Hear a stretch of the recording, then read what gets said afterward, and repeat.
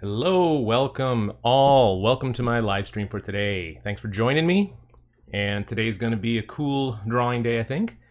We're just going to do some straight up caricature drawing, which I haven't done in a while. We've just been doing some other interesting things, I think, the past few weeks. But today we're going to get back to basics and just start drawing. Just do a thumbnail sketching, start the caricature process from the beginning. And this time it's going to actually involve the body too. So hello, we're gonna welcome to my live stream for today. Don't want to hear me Thanks talking. for joining me. All right, so And yeah, today's let's gonna be take a a look and cool see who's drawing in day. here today. Hossein, We're just gonna hello. do some straight up Greta caricature drawing, which from I haven't Copenhagen, done in a nice. while. We've just been doing some Hi, other Red. interesting things, I Sergen think, Dirk, the good to past see you all few weeks. again. But today we're gonna get back to basics. Hi, and Valerie just from France. start Bonjour. Drawing, just do a thumbnail sketching. Luis, start the hey. caricature process Hola, from the pinche beginning. gringo. All And this right. time it's gonna actually involve And Keith, the hey, body good to too. see you. So we're gonna welcome all. So yeah, so we are going to draw All right, so yeah, let's take a today look and see who's in a here picture today. of, Hossein, hello. let's see if I can reveal it here, this guy, From Copenhagen. Clint Eastwood, from this exact picture too, Hi, actually. Red. So Sergen Dirk, good to see he you is again. the man with no name. If you're not familiar with the spaghetti westerns, you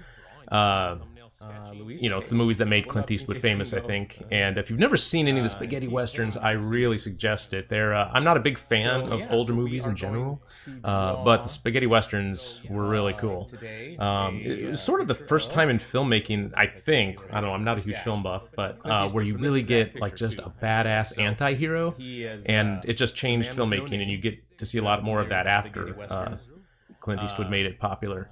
But The Good and the Bad and the Ugly is probably one of the best. It's a long ride, though. You know, it's a long movie, and by today's standards, the pacing might seem kind of slow. But there's so many just great moments of just, you know, badassery, whatever you want to call it. And it's something that creates these iconic images in your mind. And when we all think of Clint Eastwood, we think of those images. Filmmaking, and you get to see a lot more of that after Clint Eastwood made it popular. But The Good and the Bad and the Ugly is probably one of the best. Let's see what's going on there. We can put a delay. And you. Okay. How about now? Yeah. Testing 1, 2, 3. You guys, do you still hear that? Oh, let's see. There's always something, isn't there? I only got one mic going right now. Before I had two. Let's see. Does it sound okay now? Still multiple sound? Is it good now? Okay. Okay, real sorry about that. Probably really frustrating. Yeah, I'm not sure what... You know, when these things happen, who knows? As you can see, I've updated my ability to do live stream chatting. I figured out how the gamers do it with the transparent overlay, so that will be on our screen when we're drawing. But anyway, let's go ahead and we'll go ahead and get to it here. All right, so I'll be drawing today on this paper, which is, in case anyone is interested, a little bit of vellum here. This is my Canson vellum, 55-pound Vitellon, I guess. And it's sort of a translucent paper, really smooth finish. Really nice to draw on. It takes the pencil really well. And I'm going to be starting with some H, go to HB, then some Bs, some of these guys. So you probably all have these simple materials at home. Anyway, yeah, so if I decide to edit that part out with the crappy audio, just to repeat myself a little bit, go see, you know, figure out a way to see some of the spaghetti westerns. Good classic imagery there. Some standards of filmmaking were established in the spaghetti western genre. And I'm not a big fan of older movies, like I said. I generally like newer movies, but those old spaghetti westerns were pretty awesome. And since Ennio Morricone just died a week or two ago, I figured it would be a good time to do something like this because he, you know, did the score. Anyway, so I'm going to be working from this photo here of Clint, classic image from near the end of the movie during the standoff. I won't tell you much more than that. But I love the pose here. It's in this picture, it just shows like this contrapposto classic Statue of David pose almost, like Michelangelo's David. And he's looking right at the camera. We got a great view of his face. Of course, the lighting isn't awesome in this. At least it's not super conducive to drawing. It's a lot of halftones, no strong shadows. But we're gonna try to make it work. Just trying to pull out the forms through the halftones rather than through strong shadows. Now Court will start doing gameplay. Yeah. Yeah, I'll be doing some Legend of Zelda playthroughs soon. All right, anyway. Let's go ahead and get started here. What I want to do first is do some sketches for the face, do some thumbnail sketching, and figure out exactly the level of exaggeration I want to do.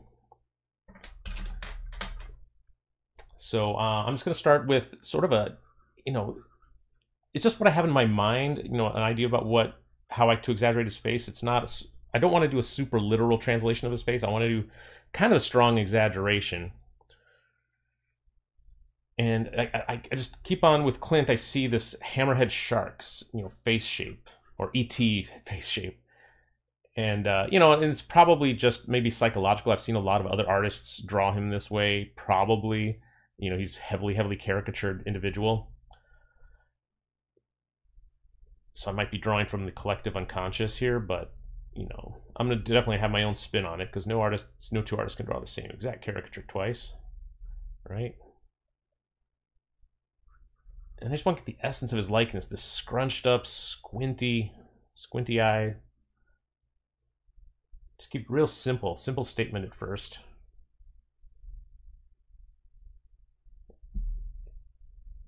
And I really find myself, I have more successful, loose thumbnail sketches when I just do this scribbly type movements, and I don't think too much about it. I just let my hand just sort of go. And just I want it to just flow out of me, just like I'm not thinking about it. It seems like his eye on the right is a little lower, a little more angled than the eye on the left here, so I'm going to keep that in mind as well. Let's see. Ninja Nate. Yes, I will be doing a full body caricature, but what I usually like to do is figure out the face or the head exaggeration first, and then I focus on the body once I've figured out what to do with the head. And I treat them separately. I don't usually do them both at the same time, because if I were drawing the body on this, the head would have to be pretty small, and that might limit my ability to figure out what to do with the exaggeration. I don't want to lock myself into too small of a space while I'm trying to figure the head out, because the head and the likeness I think is the most important. And then once that's done, I'll probably start on a new piece of paper and do the body.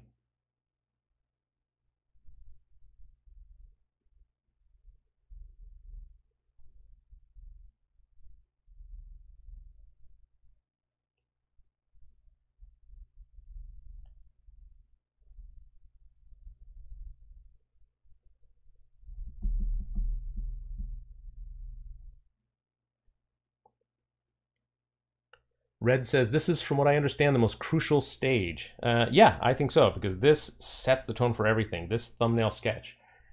And when I say thumbnail sketch, that usually refers to just a small, quick sketch that you just try to get your ideas down on paper as fast as possible without too much fuss, and without worrying about anatomy, without worrying about, not really even worrying about likeness so much. I mean, you do, that is the goal, but what I'm thinking about more here is the level of exaggeration and how much exaggeration I can get away with.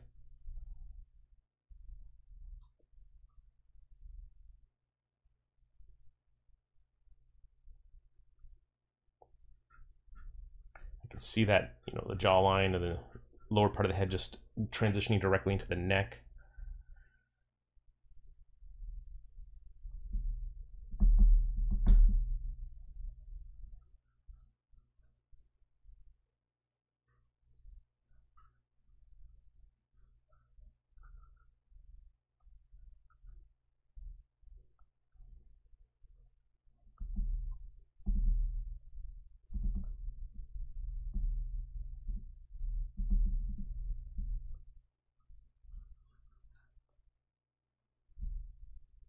Okay, just firm up a couple of these ideas. I like what's going on here so far.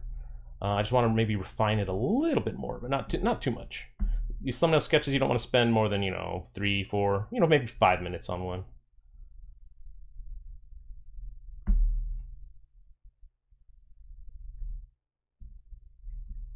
And he's got these great crow's feet on the outside. That's going to be definitely a feature. Okay, so that's a good simple start there. It's like sort of a triangular shaped head.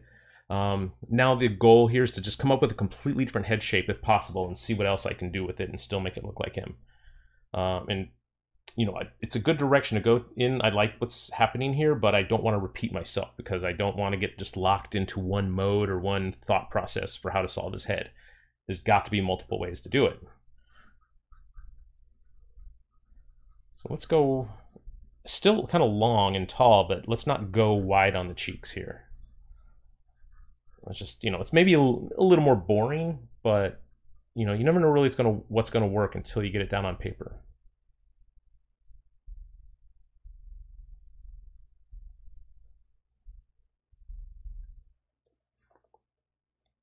Hossein says, I want to buy an Intuos Pro. You recommend small or medium? Whoops. I always recommend getting the biggest you can afford. However, my very first tablet, you know, my first drawing tablet, Intuos, was, you know, 4 by 5 inches, something like that. It was really small. And I did several paintings on that, mini paintings for a few years before I got a bigger one. Probably about 5 or 6 years I used that. But I was much happier when I got a bigger one, let me tell you. Louis says, what do you think about XP or XP pen tablets?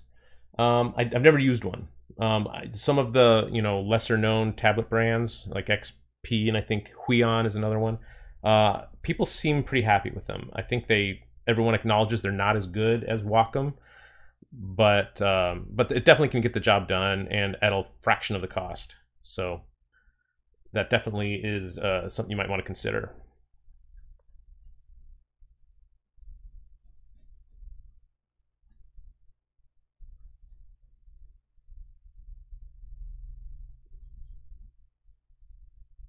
But yeah, don't take advice from me on that because I've never used the other brands, so I can't really compare.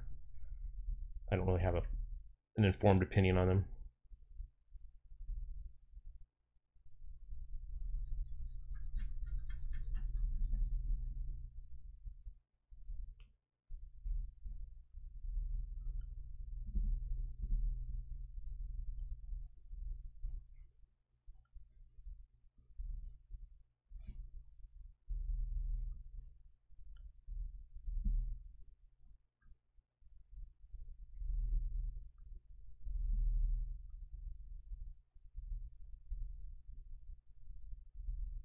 So I repeated some of the same things, like the same kind of relationship from the eyes to the nose. This sort of a long, thin nose, but the head shape's very different. Not such a big fan as this one, but let's do another one and see what else I can do with it. See, Tom Richmond did a Clint caricature, which appears on his book cover. Might be that he used the same reference. Yeah, probably. This is a real famous film still. So yeah, that's probably. Matt says he used to have an XP Pen Pro 22, but it had very bad parallax. I replaced it with Wacom. Way happier with that. Well, there you go. There's someone who's used both and has an opinion. So yeah, the parallax can be, you know, where your pen tip looks like it is versus where the cursor is on the screen. Because of the thickness of the glass, it'll be a little bit different. And Wacom has tools to help you. You know, part of the driver is to help you compensate for any parallax. But the newer ones, the newer Wacom models also have a thinner glass, so there's just less parallax that's going to happen. Let's see. Antonio says, one of the things I admire most about you is your speed. You work really fast. Well, thanks. Yeah, this stage I really do. Yeah. Does anybody have experience with small tablets? Yes, if anyone can help Hossein with suggestions on smaller tablets like Intuos tablets, feel free to chime in and let him know. Thank you, Paco. Okay, let's see. What else can I do with him here? Let's go.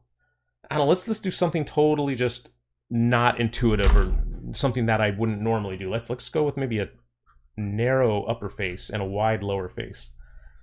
Just because, you know, it's just because it's different and unexpected. And it's not at all what I really want to do. So I'm not holding out high hopes for this one. But I wanted to try it because, you know, I don't want to just, again, repeat the same exaggerations over and over again. This stage is all about experimentation, taking chances and risks, because these are just little throwaway sketches. They're not important. You're only spending a couple of minutes on them.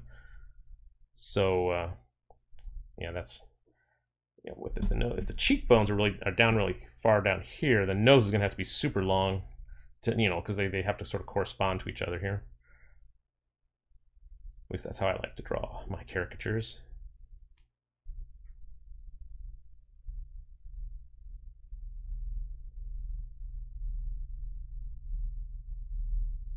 And it doesn't matter how neat or messy these marks are. You just want to get your thoughts down quickly. That's why I'm sort of drawing this way with the side of the pencil. Okay, yeah, this is definitely, this is not going to work out. But I'm going to still try to finish it. But it's, yeah, I can tell already this is not going to be a successful exaggeration choice.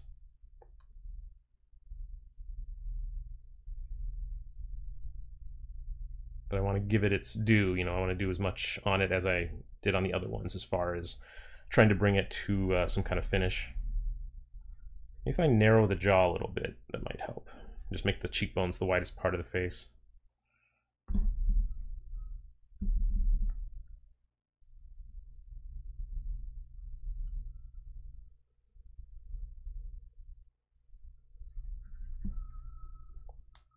Nope. I'm glad I did it, but yeah, that's definitely not an exaggeration choice that is going to work with Clint, I don't think. Something like this might work for someone with a really heavy lower face, like someone maybe a little overweight or someone who's a lot older. In this picture, Clint's pretty young. He's sort of a young man, and younger men tend to have narrower jaws, because they have less facial fat and less jowls. But Clint never really got to that stage anyway. He never gained a lot of weight or anything, so he still has that young man's face. It's just maybe gotten longer and cragglier. So I can probably fit something in up here. Let's move this over to the left a little bit so the chat doesn't cover it up. Okay, let's just try like a cylinder, just a long cylinder. No cheekbones to speak of, just a long tube head.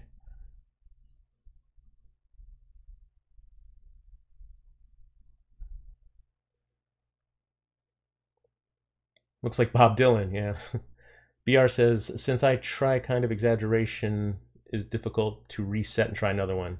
Yeah, that's it's true. Once you get a successful likeness or something like a good attempt on your first try, it's hard to veer off from that. But I think it's important to definitely give it that go. Just go in a direction that you're not confident in. Because you never know. You might surprise yourself. I think 9 times out of 10, your first instincts are probably right, and you should probably develop those. Like I could, probably going to develop this one into a more finished rough sketch, but again, I just wanted to show how I like to experiment, what my process is.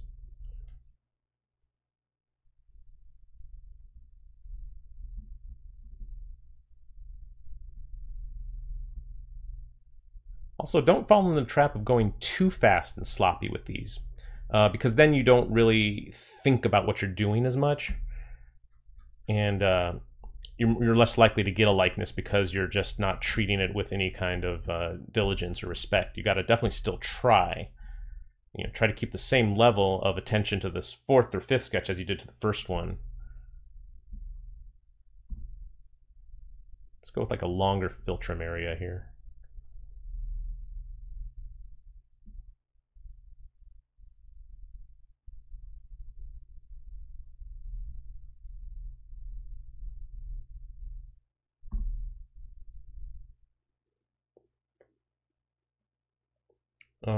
Caricature says, is it better to improve my sketch before moving on digitally?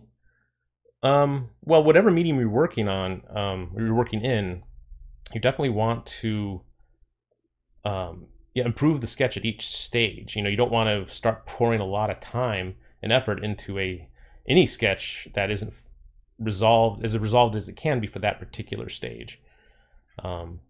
So like, I don't want to move on with a likeness I'm not totally happy with and an exaggeration I'm not totally happy with at this stage.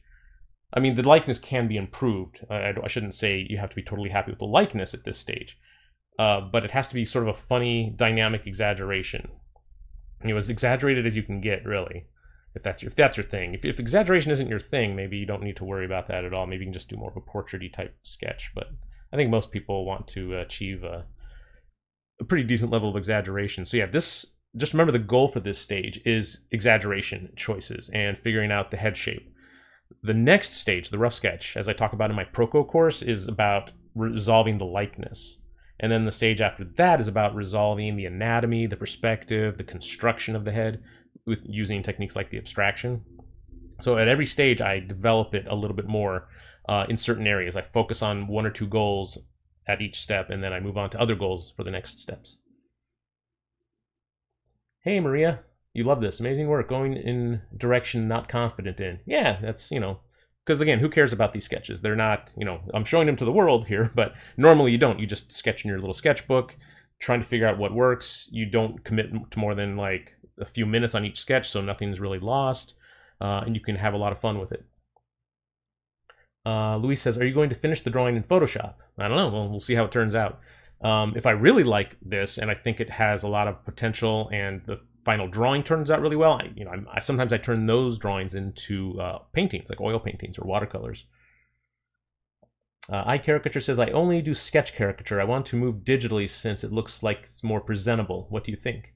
Yeah, I mean, the next level, if you just do quick sketch, especially if you're a theme park artist, like how I started out, and if you want to move to the next level, to me, that has always been doing illustration and fine art style caricatures. And then with that comes, you need the ability to paint somehow, whether it's digitally or some other color medium, but you need to be able to do finished drawings that you spend more time on, because now you're working towards a portfolio and towards, you want to attract the type of clients and art directors that will want to hire you. So, it has to be at a certain level. Yeah. So, however, if your sketch goals or if your goals as a career are just maybe to be a really great quick sketch artist and maybe you want to open a lot of caricature stands, well, maybe now's not the best time to think about that with the world closed down, but there are a lot of people I know who focused on that, opening a lot of booths and stands at retail locations, and they're very successful and can have very fulfilling careers without necessarily being an illustrator or a painter. All right. Maria says, hey, Court, have you thought of doing like to compete with Tom's Daily Caricature? Like every day you post a celebrity and everyone in the group tries to do a caricature based on the things you taught. I think Tom's maybe a little more organized than me. I haven't really thought about doing something like a challenge myself that I lead. This is just my way of sort of connecting with everybody and keeping people busy and drawing, is just reaching out with these live streams. Okay, so I think I'm going to go with this one here, like my initial instincts had me do, because, that's immediately what I went to, this sort of classic triangular shaped head. And I don't need to trace it. I think I'm just going to, just redraw it. Let me get a fresh sheet of paper out.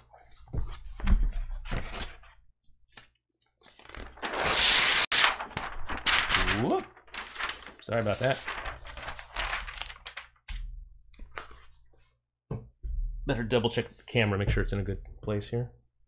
Yeah.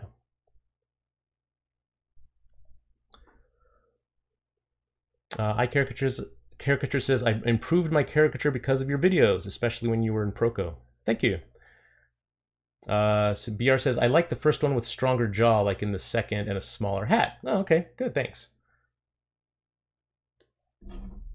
I'll keep that in mind too. Yeah, so maybe he could use, I think, some kind of jawline. But if you look in his reference photo, I mean, he has a really narrow jaw. It definitely lends itself to a triangular shaped head. At least that's how I see it. If you're thinking more literally about the face, yeah, there's definitely a jawline there that's more squared off. But in caricature here, you take what's in front of you and make it, I just try to make it more of what it is. And what it is I don't see strong jawlines, so the jaw kind of just takes a back seat, and I don't really see it.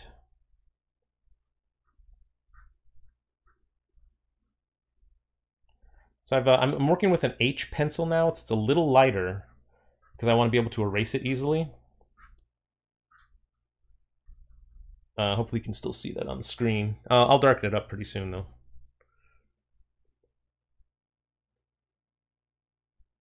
Hossein says, do you ever went with weaker exaggeration just because you thought the first one looked like someone else? Yeah, I mean, I sometimes wimp out on my exaggerations, especially on a quick turnaround job or for an art client, for an illustration, or even a commission client, where, especially with commissions, it's tough because I think most people don't really want strong exaggerations. They initially think they do when they contact me, but when they see my sketch, they're like, oh, it's not as flattering as I thought it would be.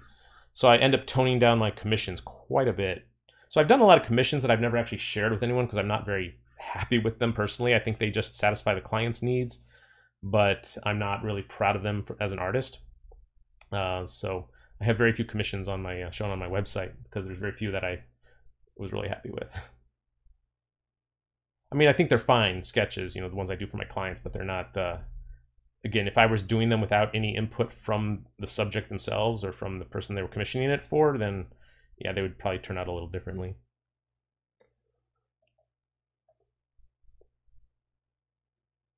Valerie says, can I learn to draw caricatures even if I'm not good at drawing portraits yet? Yeah, definitely. Yeah, I mean, I was not good at portraits. You know, I still struggle with real portraits. But like, yeah, 24 years ago, when I started doing caricatures, I mean, I definitely was not good at traditional drawing at all. I didn't have any really good schooling at that point and didn't know what I was doing, but I picked up caricatures pretty well. But when I did start to learn how to draw portraits with better methodology, it helped my caricatures a lot. And Red says, is this now the stage where you develop the likeness? Yes. Yeah, so I'm just trying to reproduce what made the thumbnail sketch successful, and I'm trying to build on that. And maybe it gets toned down a little bit here from the initial thumbnail sketch, which had a, you know, a narrower jaw area. I'm maybe widening it a little bit now here. So I guess, you know, you might say watering it down a little. And that's, I think, just natural inclination because, you know, I'm focused more on likeness right now. But my initial approach is kind of similar to how I do it. It's, you know, still scribbly and loose. I want to keep that energy going, that spontaneous quality.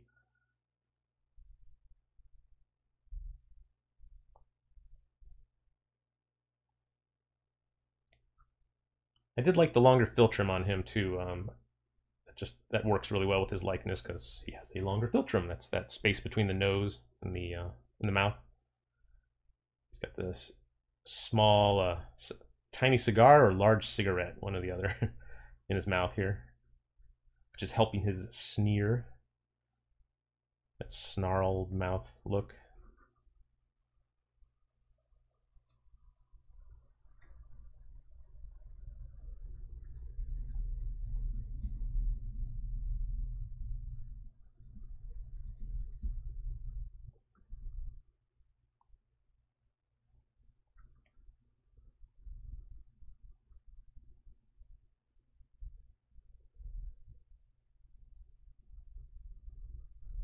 His mouth cracks open just a little bit at this far side, at the side that he doesn't have the cigarette in.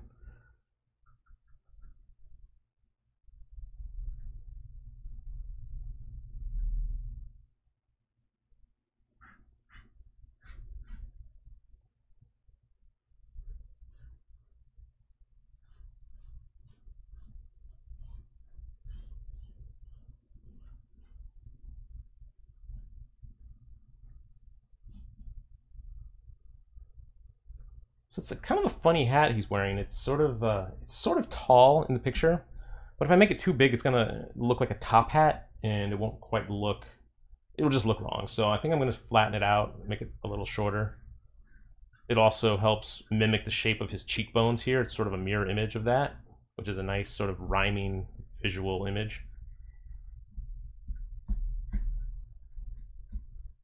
Although if it becomes too noticeable, if it becomes too much of a distraction, I might tone down that mirrored effect.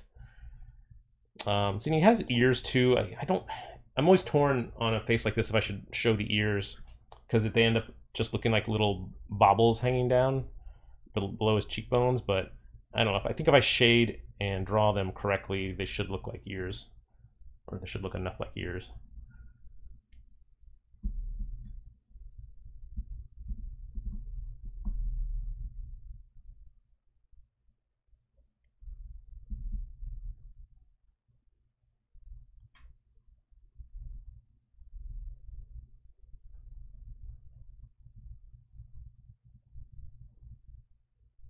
Let's see. Herman asks, how much importance do you give the props like the hat and the cigarette? Well, yeah, you probably wrote that before I started talking about it. But yeah, I do think about it. It is pretty important. Everything in the picture really is important.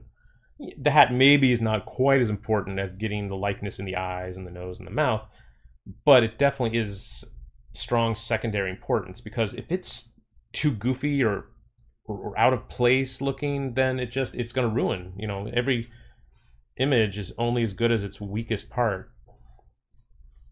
And if the hat was just ridiculously large or too small, or it would just be distracting from the main image.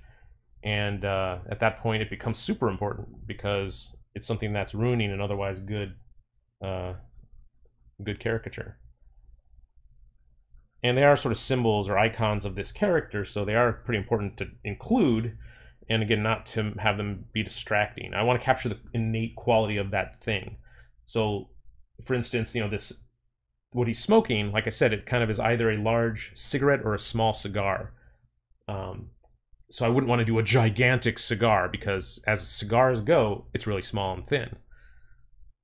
And if I was going to do some big Warner Brothers, Bugs Bunny cartoon cigar, again, it would just sort of throw everything off and be distracting, and it wouldn't be reminiscent of what's actually happening with the likeness. Okay, so yeah, I like where that's going here. I'm going to switch to a slightly darker pencil and refine this a little bit more. It's just a really generic looking right now. It's generic Clint Eastwood. Now I need to focus a little bit more on the features and make them more specific to his likeness. Let's see. Maria says, Proco Caricature Facebook group. You can post your caricature practices there. Yeah. Did someone ask about that? Maybe. Hossein says, I wonder why someone like you or Jan Optebeek draws live caricatures. What live caricature can teach you? They are fun, though. Yeah, live caricatures, I think, taught me how to break down and analyze a likeness really quickly and to have confidence in what I was doing. It helped me teach me really good line quality, because when you're doing quick sketch caricatures, your line work is basically all you have to express yourself. You're not doing a lot of shading.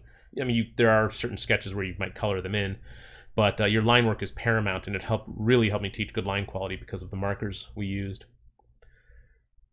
Let's see. Alexander says, thanks for sharing your knowledge. I've watched several times almost all your videos, and because of this, my drawings have improved. Thanks. I have troubles with ears on wide cheekbones too. And German says, hey, Court, a double question. What's your favorite Clint Eastwood film? And how do you pick who you are drawing? You know, probably my favorite Clint Eastwood film is the one he directed. Well, he's directed a lot. And I love him as a director, but Unforgiven from 1991, I think, thereabouts.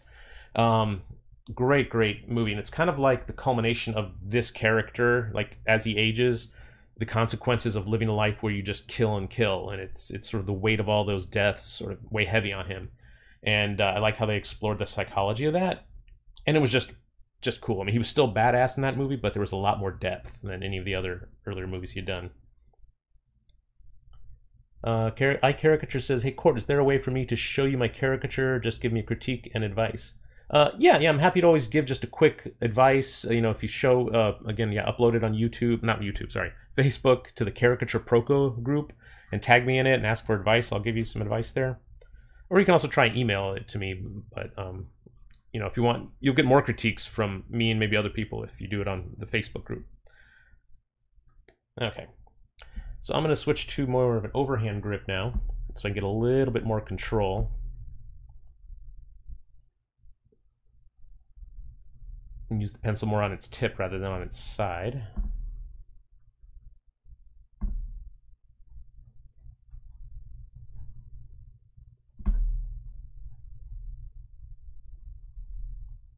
Still want to be sort of fast and you know, spontaneous with this. I don't want to get too wrapped up in you know, everything like the anatomy and resolving everything just yet.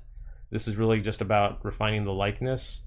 So if it's a little asymmetrical or uneven, or the construction's a little bad, I'm going to worry about that in the next step, which I won't do that next step today. I want to move on to the body after I get this done.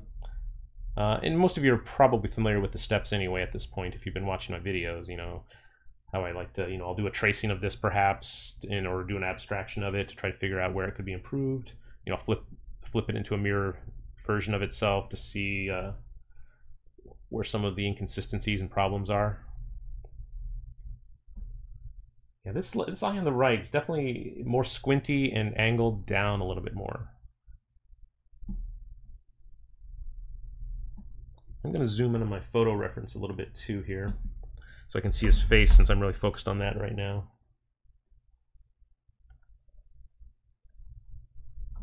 Alrighty.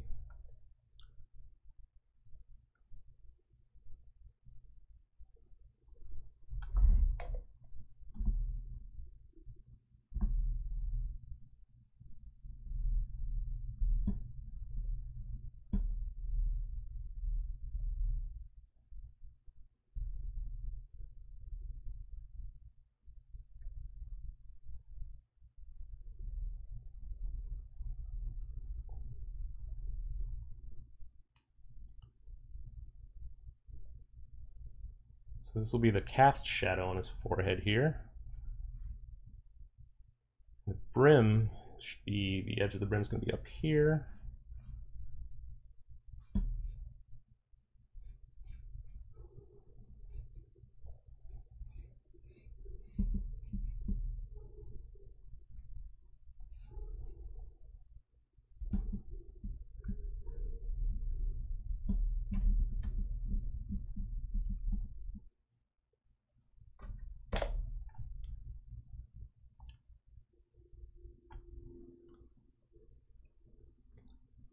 Let's see, who else is talking here?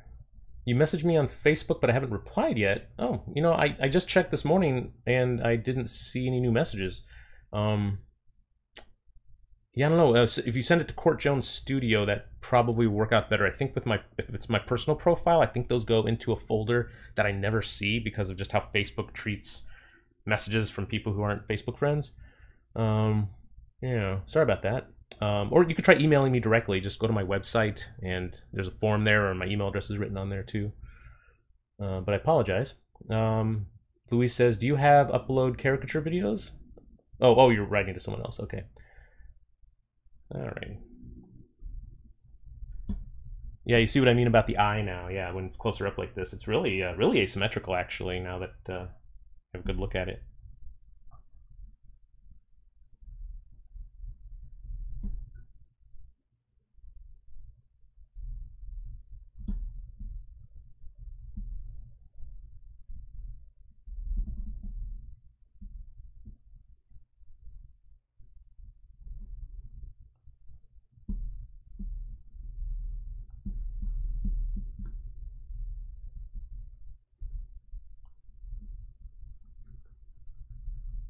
The lighting is pretty tricky on his face here because, you know, he's on a movie set and he's wearing a hat.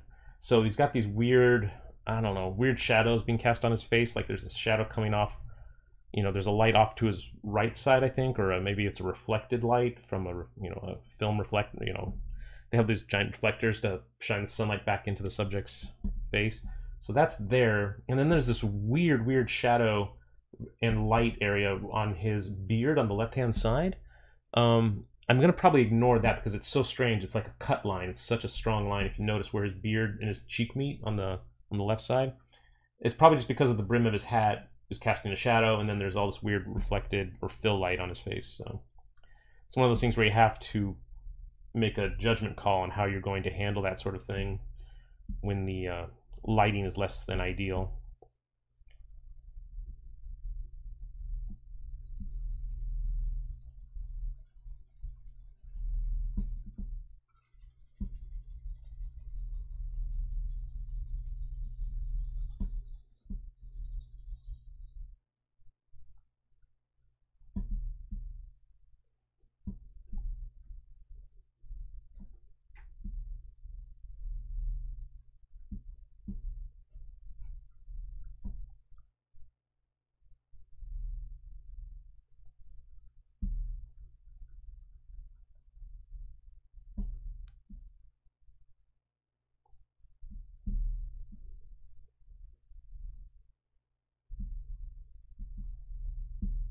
So yeah, the shading on this, the cross hatching, and whatever I'm doing here, I'm just gonna be, it's sort of a simplification of what's there, but you have to sort of simplify and make your own judgment calls on how much rendering and, you know, where the shadows are going to fall on the face. I mean, I'm gonna try to be honorable to what's there, you know, try to be true to what's there, but odd little things like the, you know, the cast shadow on the cheek, yeah, that's going to be sacrificed, I think, just for the sake of visual clarity.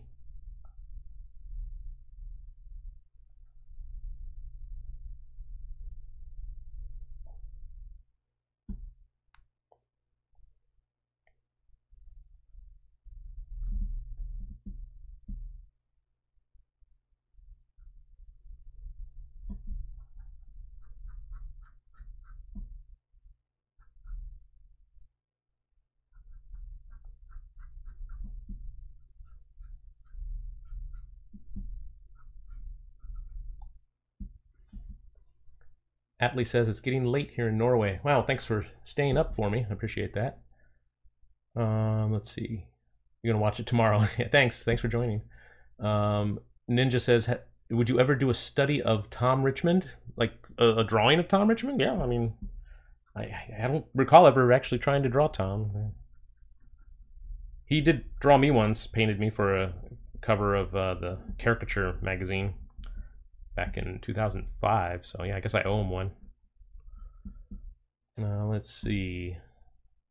Owen says, do you have a beginner's book in PDF that one can download? No, I'm afraid not. But again, if you're not familiar with my Proco Caricature course on YouTube, I mean, it's all fundamental lessons for the part 1 of the course, very basic stuff. It's like basically this procedure that I'm following right now, this multi-stage process of developing it from a thumbnail sketch for the concept, then refining it throughout, you know, with the stages after that. So definitely check out the videos.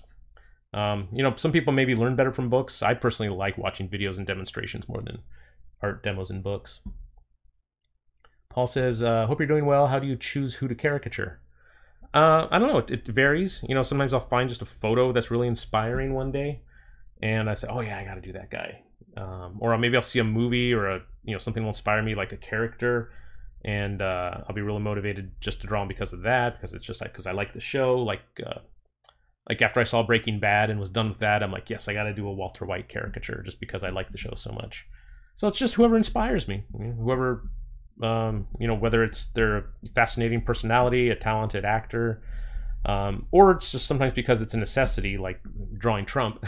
He's the president and he's quite a character, so you really got to have one in your portfolio. And for years, I avoided drawing him too much. I sketched him a little bit over his term, but I finally did one a few weeks ago. Hossein says, I believe if you look really carefully and it's time, you absorb things you need to from another artist's artwork. You don't need to actually copy. Am I wrong? Does the act of drawing it again teach you something? Yeah, are you asking about redrawing other artists' caricatures, like master studies? If that's the case, then yes. I mean, that is one of the things I always encourage people to do, because it is very, very informative. If there's someone whose work you really admire, and you want to figure out how they did those shapes, just try to do those shapes yourself. Recreate one of their caricatures. Just freehand, try to draw what they drew, and you'll start to see about just how crazy some of those shapes are that they're drawing that maybe you were too timid to draw. And I experience that a lot whenever I do master studies, especially of like Jan Optebeeks or like Anthony Geoffroy or Kruger.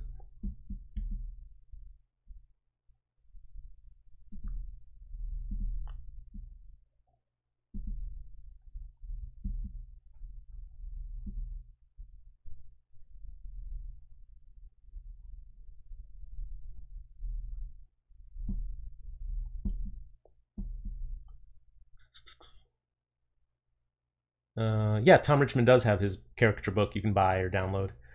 Yukinom says, what do you consider cheating in art? Well, tracing photos, I don't know. There's everything that has value, I guess. And there are definitely different ways to cheat the system, or I don't know. When you say cheating, like, to me that just means cheating yourself out of the experience of learning and growing from that act. So you can definitely do things that are workarounds, especially digitally.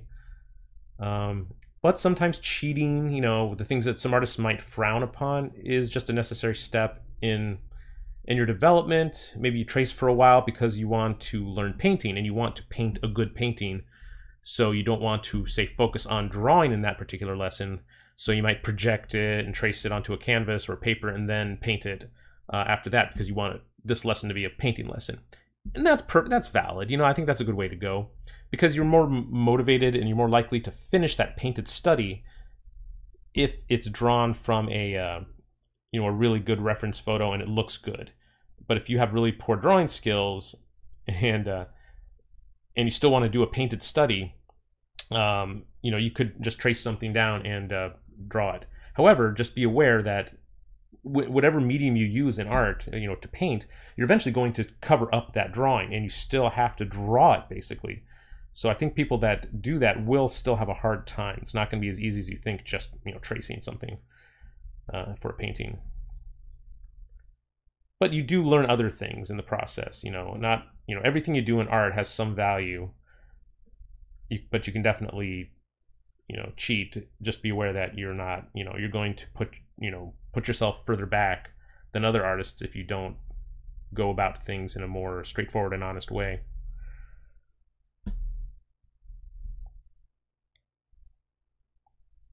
Yours turned out good, thank you. Valerie says, is there a big difference between your free videos on Procos and the premium videos? Yeah, I mean, for one, there's a lot more videos in the premium section of the course.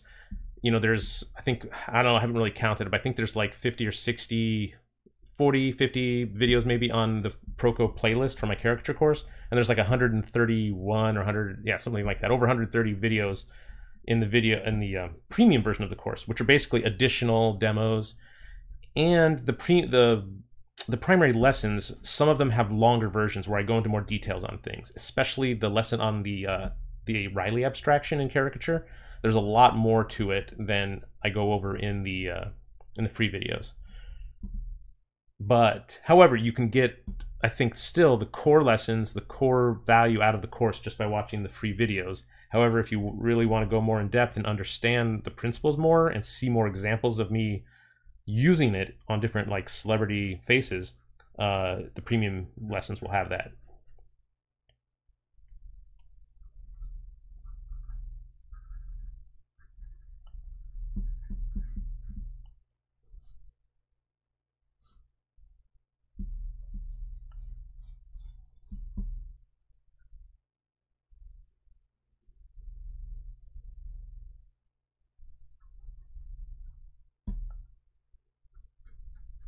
So now I'm just adding some crosshatch shading just to help define the planes of the face a little bit more, to give it a little more visual interest, and to just refine the idea some more. Like, yeah, things just need some further clarification before I can totally decide on if I really like this likeness.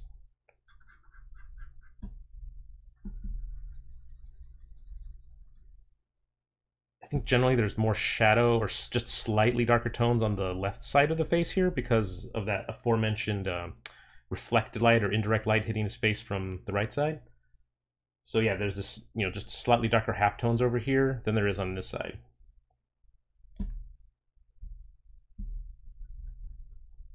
When working from subtle photo reference lighting like this, it's important to really analyze what's going on to help you figure out the course of action in your drawing. Otherwise, you just may fiddle around this drawing just completely lost, not really knowing how to make the forms look three-dimensional. Because when there's not strong lighting and strong shadows to tell you, it's kind of harder to pull those forms out and make them look convincing three-dimensionally.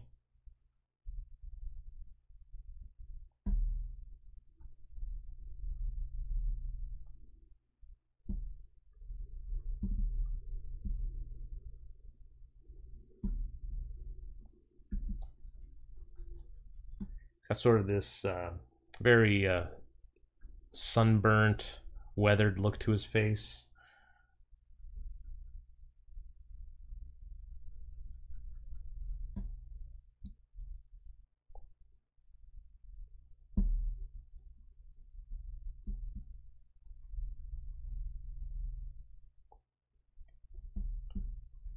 Okay, I think at this point I really should switch to a darker pencil. This is the B. Oh, this is a B? I need something a little darker than that even.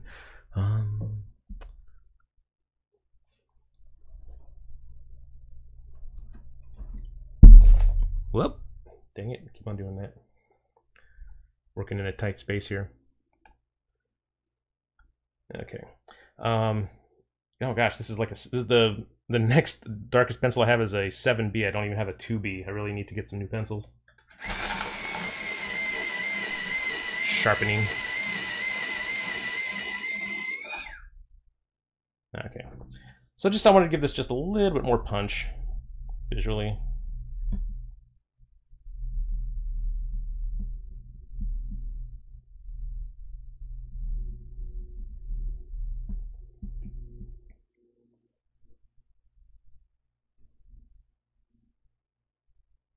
Let's see.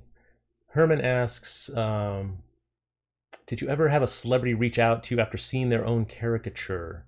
No, not to me directly, no. Well, George Takei did retweet my caricature of him just on his own page, which was great. I think I got a few followers out of that. I forget what he said. He had said some clever remark about it, but he didn't reach out to me directly. He just reshared it. Let's see. Louise says, "You're right. I prefer the videos because I did not understand much with the PDF of the Riley method of your course because my first language is not English, but I congratulate you that the course is." Okay. Debbie says, "Yeah, the premium course has handouts too." Yeah, that's true. Yeah, there's downloadable things and diagrams and whatnot. Thank you, Patrick.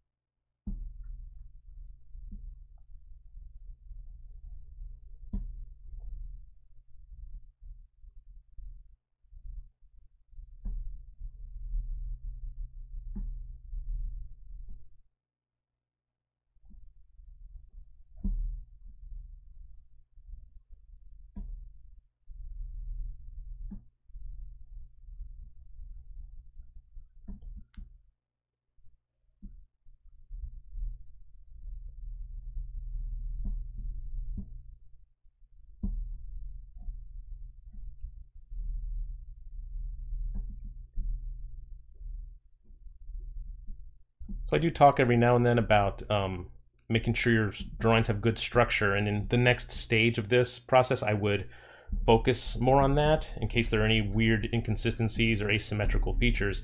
However, it's important to try to maintain the choices that are intentional, like the asymmetrical eyes is something I would want to preserve and not, you know, fix or make it even in my final drawing. So just keep aware of that if there are things like that that you want to preserve, because that could end up watering down the likeness if you don't pay attention to that sort of thing and accidentally even them out.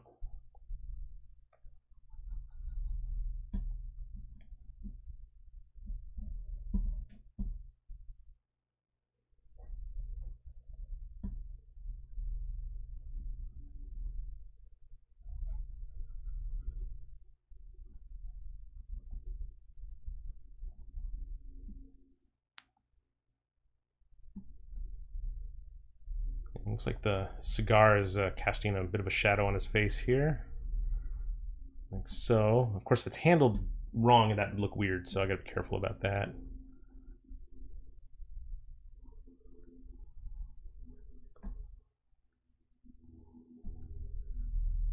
And things like the stubble, I could definitely spend all day on, you know, just making every little hair.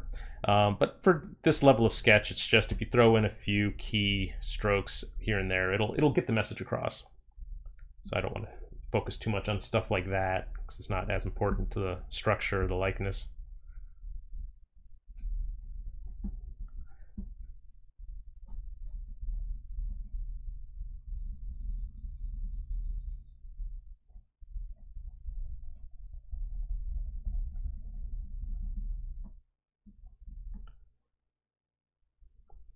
He has some neck stubble too, so it's not as readily visible here, but that's something I want to include in a drawing.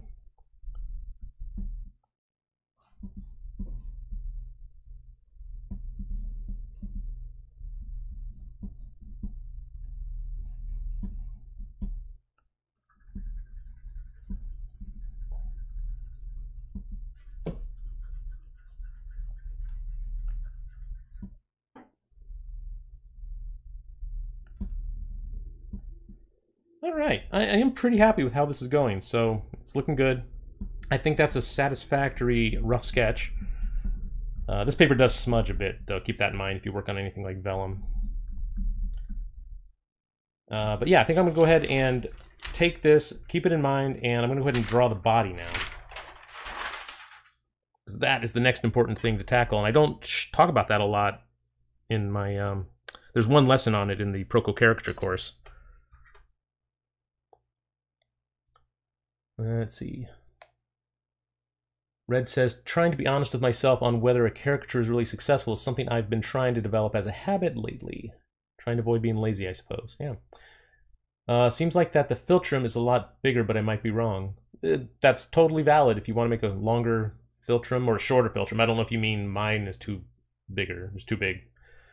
But that's valid. Everyone has their own way of seeing it. Paul says, do you use negative spaces as in portraiture, for example? In caricature at all, or do you only focus on more obvious features? I think negative space becomes more important when you're talking about the body and also multiple figures interacting, because then negative space has more to do, I think, with composition than, you know, really likeness or caricature. And Lorenzo says, what's the most important part in a caricature when you do a strong caricature? Which is the part that has to be very similar to the reference? You know, that's a hard question to answer, and it's different for everybody. It's different for every subject that you draw. There's people whose certain features are going to be more important that you get just right, and other people where it's not quite as important.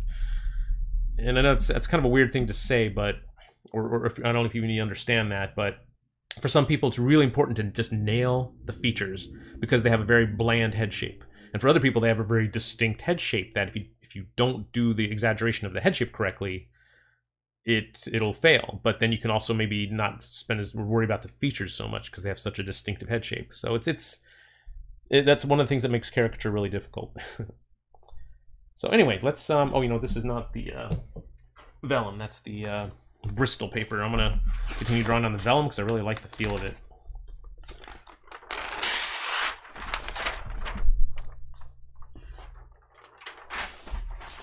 Okay.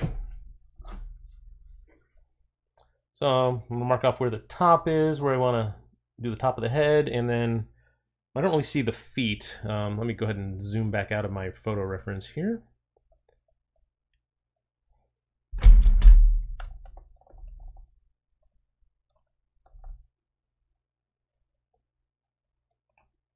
Okay, yeah, that's all of the body that I see. It's down to basically his knee, so that'll be just about down here because I don't want to go off the edge of the paper from where you guys can see it.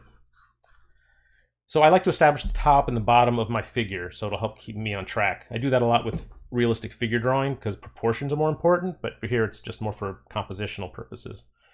And the first thing I want to establish is the movement or the gesture of the pose or how it flows. And I love this photo because of the really, really pronounced body movement that's happening here. You can't have a stance that's more energetic and movement oriented than this. It's the classic contrapposto pose where the hips and the shoulders are set against one another. That's what contrapposto means, I guess, set against, or a pose that's against itself. I don't know Italian or Latin, but so the shoulder is going to be one way and the hips are going to be another. And then the movement that connects them, that's the gesture, flow of the pose. The head's pretty much straight up and down, but the spine's going to kind of curve that way out to the hips and then jut rapidly back to the right to form this S curve. And that basically represents the center line of the body out to the far hip over here. And this is going to be the weight-bearing leg, the leg on the left. The leg on the right is not going to be the weight-bearing leg, so it's going to just fall off to the distance here, and it's going to be at a more of an angle than the weight that's actually supporting the head weight or the weight of the body.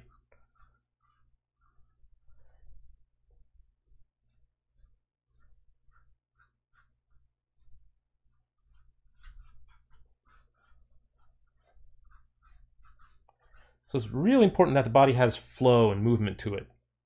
I'm exaggerating the pose, but I'm now also thinking about exaggerating the forms or the anatomy. That's the secondary thing. But the first thing I think is exaggerating the motion of the pose. And like in a caricature, you want to think about heightening the action as much as possible.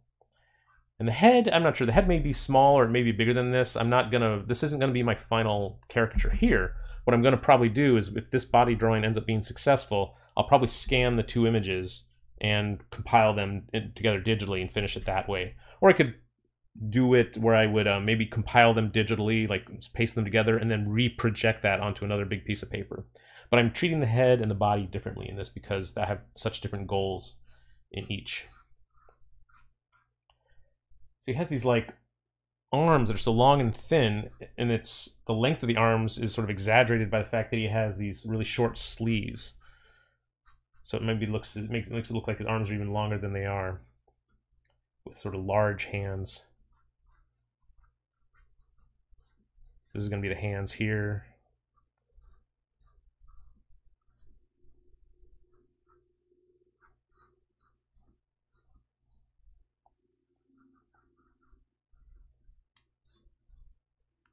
There we go.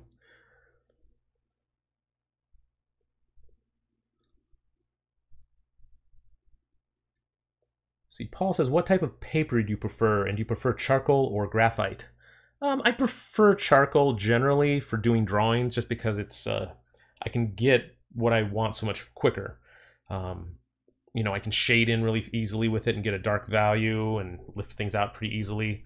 Pencil's definitely a different beast, but they're related. I just wanted to try a pencil drawing today just because I don't do it that often. But yeah, I generally prefer charcoal pencils. It's midnight there, and you'll see the rest tomorrow. Thanks for joining us, Hossein. Let's see. Paul says, is it me or would young Clint be a fantastic Wolverine? yeah, definitely. It's not just you. I think people have maybe even said that before. Is there a Riley abstraction for the body as there is for the head? Yes, Riley did make a body rhythm abstraction, and you could probably find that online somewhere. I didn't teach it, but I did learn about it at the Watts Atelier. They taught it there, and they have online classes. It's probably the best place to learn that, actually. Uncle Rizzo says, I always thought Mel Gibson would have made a great Wolverine. Yeah, maybe back in the day. Okay, so this great poncho he's wearing is really cool. It's part of the pose, I think, as well, and helps balance the figure. Creates a nice triangular shape.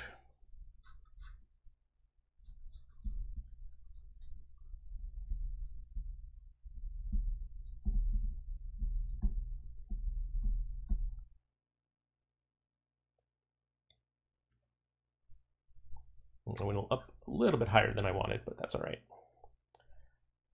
Okay, so I've got the gesture of the pose. This is the critical part here. This is, I think, the thing that will make or break the pose. If you don't have the gesture and the rhythm down, it's going to fail. But I like the dynamic quality. I like the proportions that I've chosen here. So what I want to do now is just start, bringing out basically just the anatomy of the clothing and the folds, because that's what we see. I didn't really focus too much on any actual anatomy, like the pectoralis and the deltoids, anything like that. It's really just not that important. It's more important to get the gesture of the body here because it's not a nude. The structure of the body definitely does inform how the clothing hangs and where the tension points are. But really, I don't need to waste a lot of time doing any kind of real anatomy on this.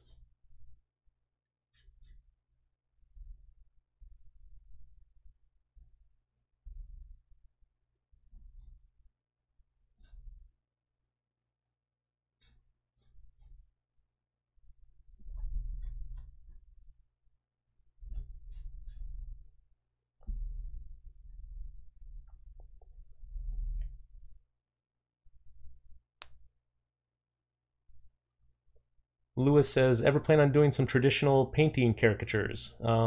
Yeah, that's in the wheelhouse. That's a different kind of setup for my live stream. I might do that. I have to figure out the best way to tackle that. Matt says, how long did I spend at Watts? I was there for about 9 years, almost 10 years, taking and teaching classes. I taught classes for about 2 years, and then they asked me to start teaching caricature there. And I just continued my traditional art education while I was there, just taking more figure drawing, head drawing, landscape painting, anatomy, color theory, concept design. I just took all these great classes. The fact that I had this job teaching there meant basically I could just trade my teaching pay back in for classes. So it allowed me to continue going there for quite a while. What type of paper do I prefer, if any? It just depends on the day. Today I prefer this. This vellum paper is really cool. It takes the pencil really nicely. But if I was working with charcoal, smooth newsprint, of course, is the way to go. But Bristol board is good. Bristol paper, like that smooth pen paper that Borden and Riley makes. I do a lot of drawings on that. But I usually, you know, when I draw on that, I usually have the intention of inking it later, so that's why I do them on that paper. If you're just sketching, any paper really is good. There's really no bad paper to sketch on, honestly.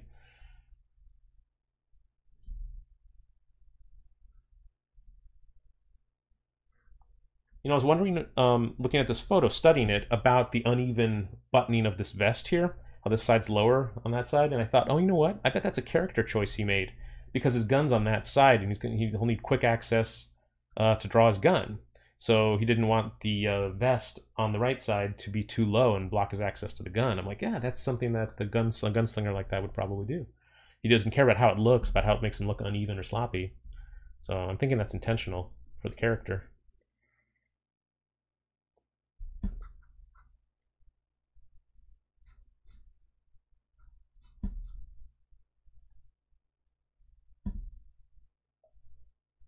Keese, thanks for joining. Yeah, I hope you can catch the rest of the stream later.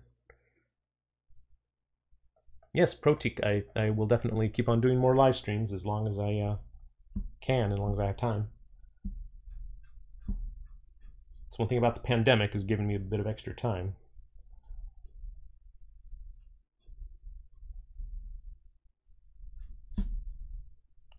So skinny legs, I think, are fitting for his character. Pretty thin, tall guy, so...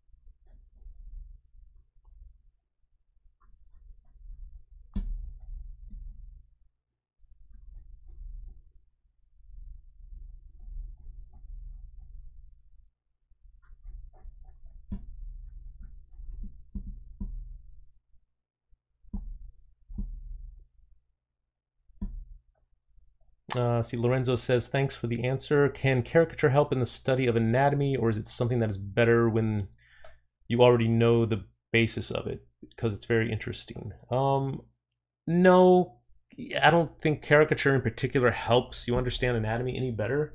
I think it can help you draw it better, but the true understanding of an anatomy, as far as like knowing what's going on with the body, I think comes with the diligent study of realistic anatomy, like understanding where the muscles attach to the bones, understanding how they group together to form the masses, and all that should be studied, I think, from a traditional point of view, personally. But once you know it, once you have that knowledge, it can definitely make your caricatures better, and having good anatomical knowledge makes your caricatures, I think, stronger, because you're drawing from a real well of knowledge there on what's actually happening, and you're just choosing now what to do with that knowledge in your drawings. You're making it exaggerated. But you can definitely still do decent caricatures without good anatomical knowledge, because there's a lot of styles you can work in caricature, and they can look compelling and good, and you can sort of fake it, you know, if you have decent enough photo reference in caricature, because you're changing the subject so much from what is really there. However, if your anatomy knowledge is so bad and ignorant, and you're still trying to do good anatomy in your drawings, it'll become obvious, I think, and it'll hurt you. So if you want to be the type of artist that has really good anatomy in their drawings, and you do have to study it, and it's a big subject. I haven't even fully studied the anatomy of the figure. The face, yes, the face and head, but I have a lot of gaps in my knowledge when it comes to anatomy. I mean, I've drawn a lot of figures from life. I took anatomy courses at Watts, and I'm sure a lot of it's sunk in, and it's still there in my brain somewhere, but like I can't recite to you all the muscles and muscle groups. I know some of them, but yeah, I never really burned it into my brain, all that anatomical knowledge that I really should have. I will one day.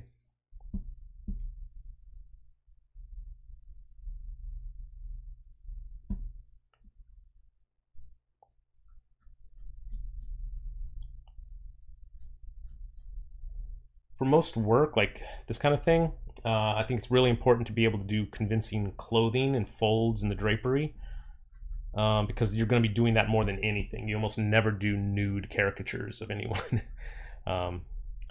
the occasion, you might have the occasion to sometime. Like I think I did a Harvey Weinstein a couple years ago for a client where he was just in his underwear and a tank top. But anatomical knowledge, the little that I do have definitely helped with that. Although they ended up not using that. They scrapped the story, or they paid me for it, but they ended up saying, oh yeah, we're not going to use the Weinstein illustration for whatever reason. Oh, I don't think it was because of the quality of the drawing. I mean, I think it was pretty good, honestly. But yeah, I think they just went in a different direction with the story.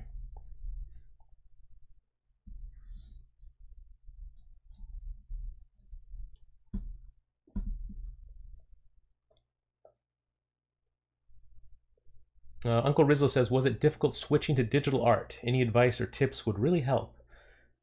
A big subject, a big question there. Drawing on a tablet screen, I drew on an Intuos for years without being able to look at the screen, and I got used to it. But I think it is a lot easier to make the transition to digital if you do get a screen that you can draw on, whether it's an iPad or something like a Wacom connected to a computer.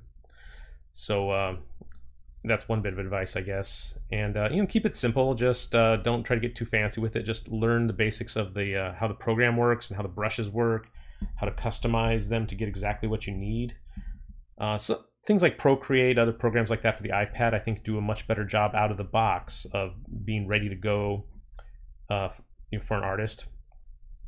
With Photoshop, which I use primarily, I had a lot of training in it beforehand. Before I even thought about using it for digital painting, I learned Photoshop in college just because I wanted to know it, because in case I ever needed to manipulate photos for whatever reason. I didn't know that at the time that it could be used for digital painting. But since I was so familiar with it already and how it worked, I ended up just using it as my default program for painting. And there weren't a lot of options back then. There was Photoshop and Corel, and that was pretty much it. Now there's a lot of options.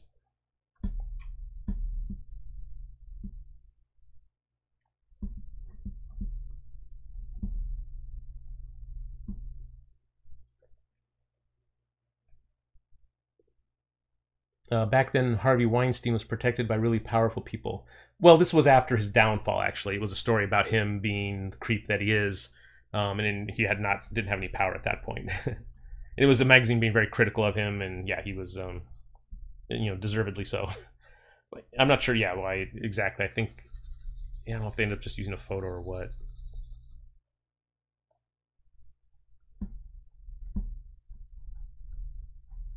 But it wasn't because he was powerful and got the story squashed or anything like that, because yeah, he was already in trouble at that point.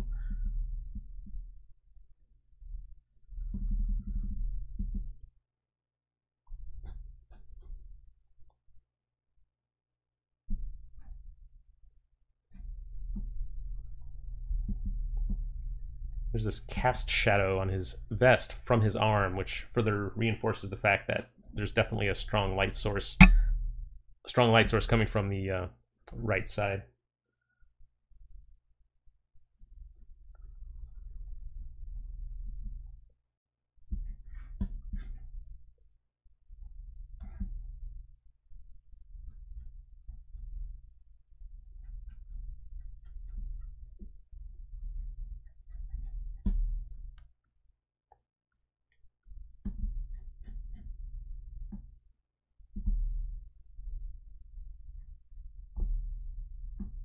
Hand anatomy, though, that's definitely going to be important to a caricaturist. So don't neglect your study of your hand anatomy, because you're going to be drawing hands all the time for caricature jobs, because they're really, really expressive, and they help tell the story of what's going on in combination with the face and whatever else is happening up on the head. The hands are the next important thing. So you think about it, hands are sort of the how we manifest our will into this world. The hands are what operates machinery. It's what every action is completed by our hands, pretty much. So they're going to be drawn a lot, and you have to learn how to draw them, and how to caricature them confidently.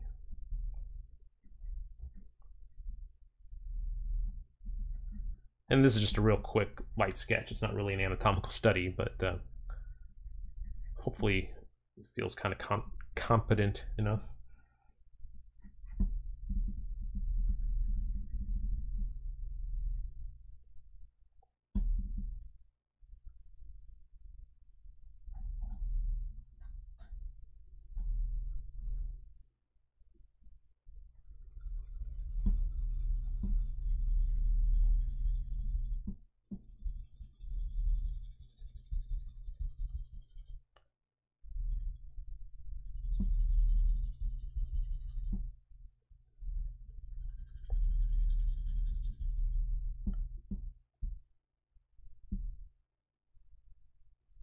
So I just want the major, you know, wrinkles and folds in the clothing here. That's sort of what I'm after at this stage. And if it turns out well enough, I think this could be something I could, you know, turn into a painting from this stage, you know, or maybe I could refine it a little bit more. But if I have all the major bits of clothing folds, that's really all you need, really. If it looks anatomically correct, and if it the weight distribution feels good and it feels balanced. That's the goal.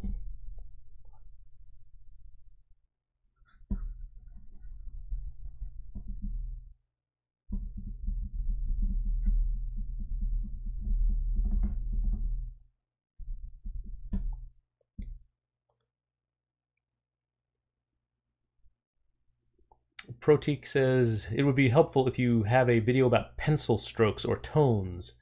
No, I don't specifically deal with that in any of my videos, but there are some videos on the Proco YouTube channel that deal with some basic pencil issues about how to shade forms, even like just how to hold the pencil, how to sharpen it, you know, what we use the pencil, how we use the pencil in different ways. So check that out. I don't know if it's in the, there's like a drawing basics playlist, I think, on the Proco YouTube channel. So yeah, maybe check that out.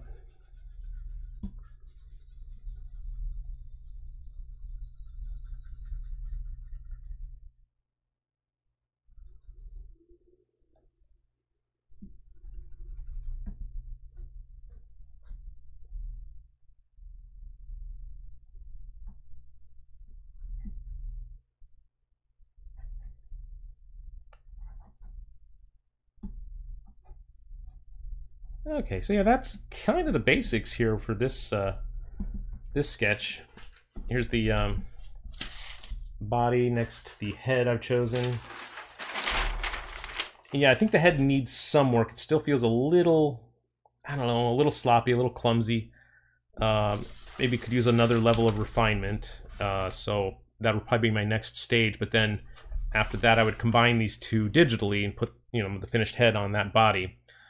Because, you know, I liked having the big space, the big open space on this paper to work and figure these things out. If I were to try to draw this head, you know, only like 2 or 3 inches big, then that could be a little, I wouldn't necessarily be able to get the results that I wanted. Now let's see if there's any last minute questions here, because that's pretty much all I've got for you today.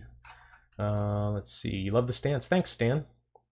Paul says, you seem to switch in the way you grip your pencil. Any tips on that?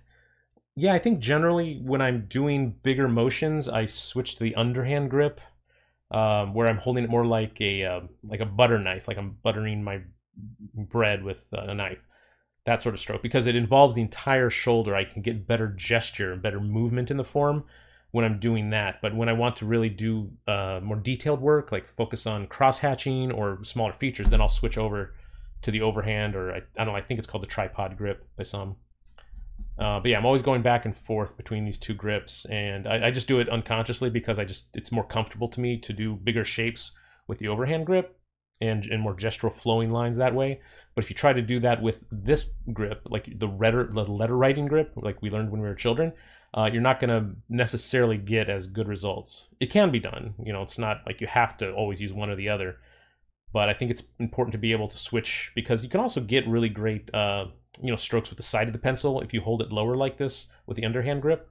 That's another thing when you're shading, is when you want to switch to that grip, I think.